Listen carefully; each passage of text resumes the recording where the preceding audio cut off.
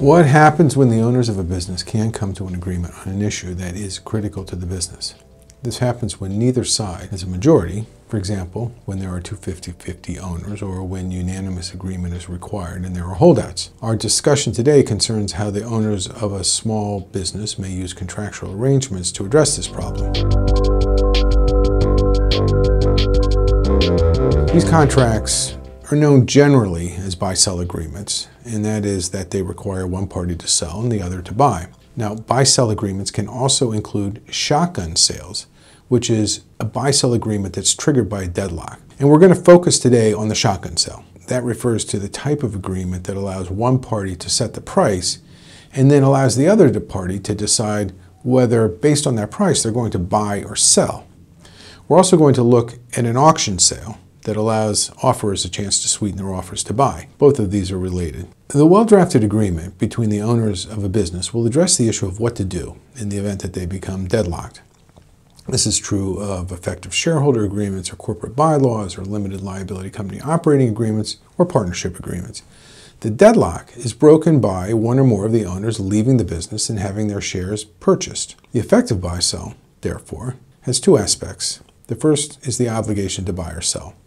The second is an effective and, to the extent possible, fair means of setting the price. Shotgun agreements are intended to prevent deadlock or to resolve a deadlock. They encourage compromise. Owners of a closely held business have an emotional as well as a financial investment in a business, and triggering a process in which they may be forced to sell will be seen as a very unwelcome choice. Let's look at what the shotgun buy-sell agreement is. What is unique about shotgun buy-sells as a resolution of a deadlock is that one doesn't know, when going into the process, who's going to buy and who's going to sell. Shotgun mechanisms provide a means to set a price independently of the determination of who will buy and who will sell. This process is often referred to as cake-cutting dispute resolution. One party cuts the cake by setting the price. The other party chooses which piece it wants by deciding whether to buy or sell. How it works in practice is that most shotgun buy-sell agreements allow a party to declare a deadlock and then to make a purchase or sale proposal by stating only the amount of this sale. So a party in a 50-50 owned closely held corporation, for example, may declare deadlock and then set the price per share at $1,000. If the total shares issued are 1,000, then that price for a 50% share comes to $500,000. That's 500 times 1,000. The party making the demand has valued the entire business at $1 million. The non-offering party in this scenario is presented with a shotgun demand and now must decide whether it will buy or sell. The non-offering party in this scenario, presented with a shotgun demand, now must decide whether it will buy the other side's interest at that price or sell its entire interest in the business at that same $500,000 price. Typically, if the non-offering party fails to make an election to buy, it will be deemed an offer to sell. In this case, if the offering party thinks the business is worth $1 million, then he or she normally would make the demand for a 50% interest at $500,000.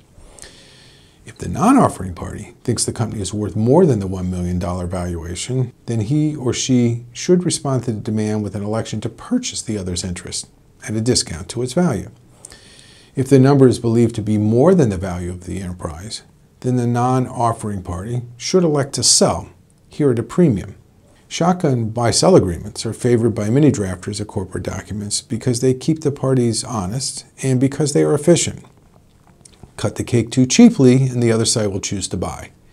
Make too rich of an offer and you're going to get a decision to sell. Shotguns, however, are based on two assumptions that may not always be accurate. The first is that the parties have equal access to information, and the second is that both have the same resources to make the purchase if that's their preference.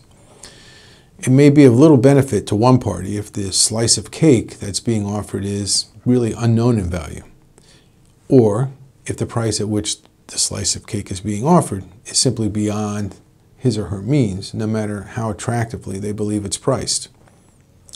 One of the principal benefits to a shotgun is that it curtails a nagging aspect about the way we see our world. The things that I have are worth more than the things that you have, solely by virtue of the fact that these are mine and those are yours. That comes up a lot in business divorce cases. Let me give you an example.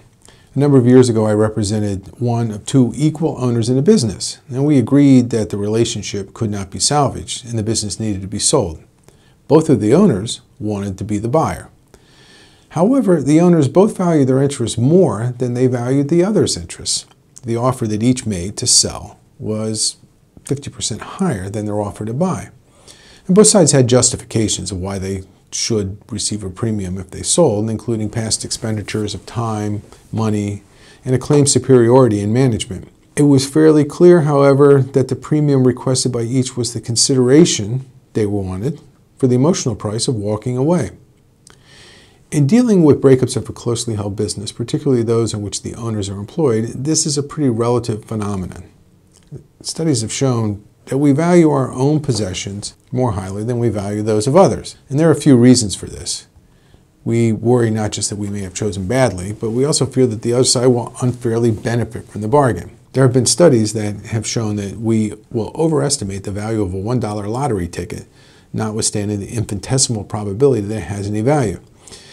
Psychologists refer to aspects of this phenomena as avoidance of future regret. We don't want to feel bad about something in the future, so we worry that we may have given away that winning lottery ticket, and subconsciously, we worry about how we might feel about the loss.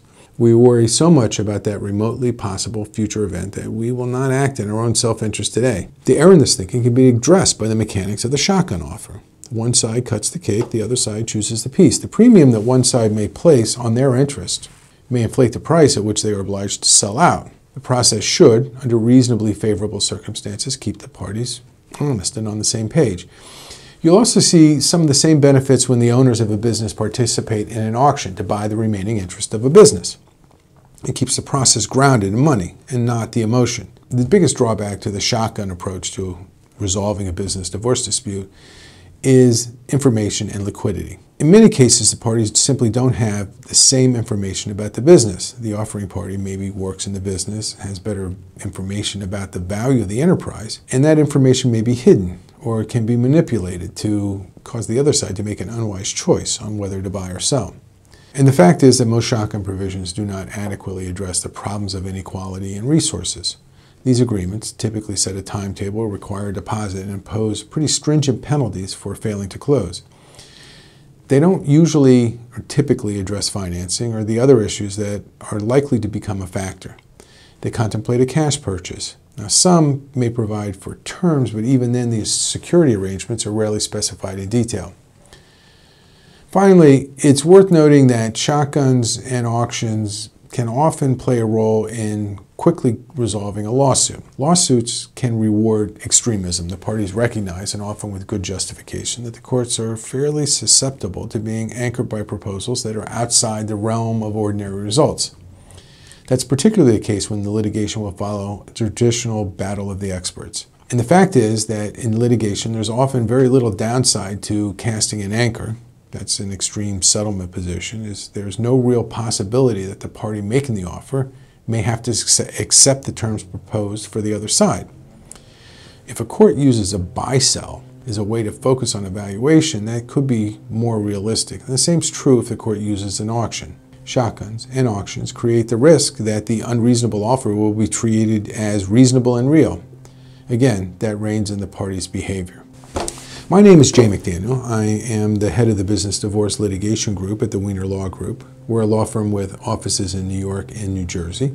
I'm also the chair of the Business and Corporate Law Department. Please take a moment to subscribe to this YouTube channel and to like or comment on the video. It helps me to get this information to people who might find it of use. You can also read more about business divorce at my blog, www.thebusinessdivorcelawyer.com.